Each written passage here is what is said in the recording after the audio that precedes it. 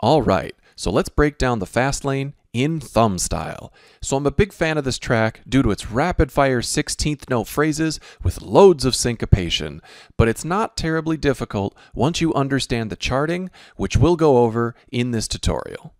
Now from a sync calibration standpoint, I found the most success in this chart when I added 10 milliseconds to my base sync value. Again, sync is unique to each player and their device, so I won't give out a specific number, but if you find that you're struggling, you might try adding 10 milliseconds in this chart and see how that works for you. Now for the intro stage, we have a very relaxed opener. Pop socket flat spin, completely optional of course, but after the long rest, we have a nice section of easy eighth notes and 16ths that logically flow on left and right fingers.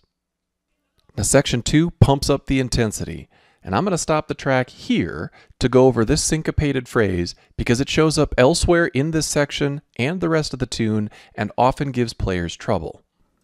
Now the bursts of double 16th notes with a 16th note rest in between that sound like dot dot dot dot dot dot will actually alternate between left and right hand facing. So what that means is, to get the most natural feel, your leading thumb in the middle lane will need to also alternate between left, right, and left again to ensure that that second 16th note feels natural and therefore accurate. Let's watch.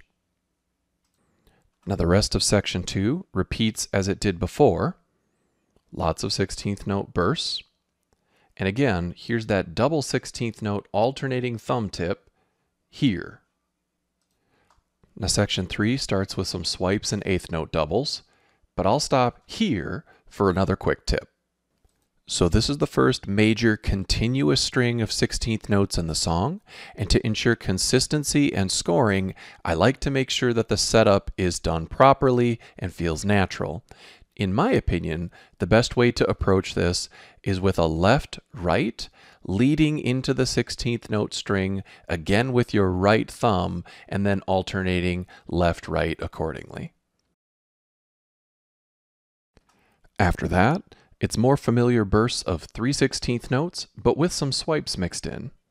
Okay, now I'll stop here. Now this mini passage is one that can give players trouble, particularly those who are trying to increase their scores and not simply just clear the song. What's important to keep in mind is that rhythmically, it's a consistent 8th note feel throughout the entire little passage. 1 and 2 and 3 and 4 and 1. Obviously, the developers have complicated this by making some of the 8th note swipes, some of the 8th notes double taps, and some of the 8th note singles. To ensure that I maintain consistent rhythm and therefore scoring, I like to set up the swipe portions like so. Right, left, left, right, and then finish with a natural left. After that, it's more bursts of 16th notes. Follow along with my leading thumbs for the most natural feel. Now the key to scoring in stage 4 is to really nail down those tricky little syncopated rhythms in the lyrics. Now this whole song is charted entirely based off the lyrics, so I really recommend getting a lot of playtime under your belt or watching along to my video to try and figure that out along with the most natural thumb placements, and the big thing is to not rush. In the early parts of stage 5, it's more 16th note bursts and syncopations where again, I really recommend familiarizing yourself with the lyrics to nail down those tricky little rhythms. My last big tip in section 5 comes here. The last part of section 5 is a callback to the beginning of the song with similar lyrics and feel. However, after playing through this song literally dozens of times, I only recently realized that when they say the words, "We live in the fast lane," to me, it had always sounded and felt like a triplet-based rhythm, but it's actually not charted that way. As an aside, a triplet is when 3 notes occur in a beat of a given measure. For example,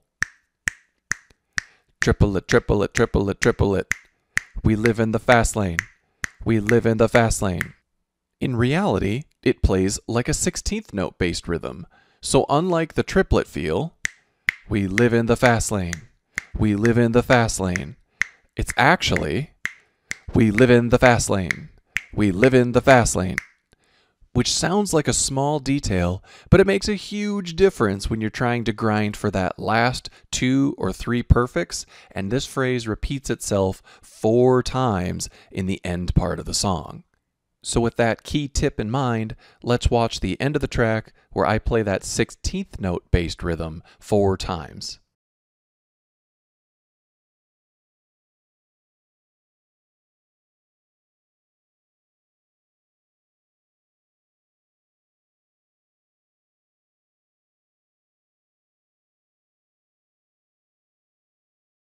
And the very last tip I have for you is that when you realize you've made it this far through the song without messing up, please try to contain your excitement and do not rush.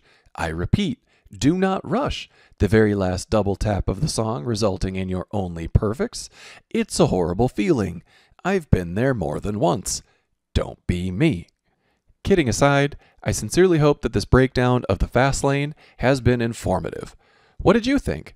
Leave me a comment down below, and if you haven't already, please consider liking and subscribing to support the channel. Thanks again. We'll see you next time.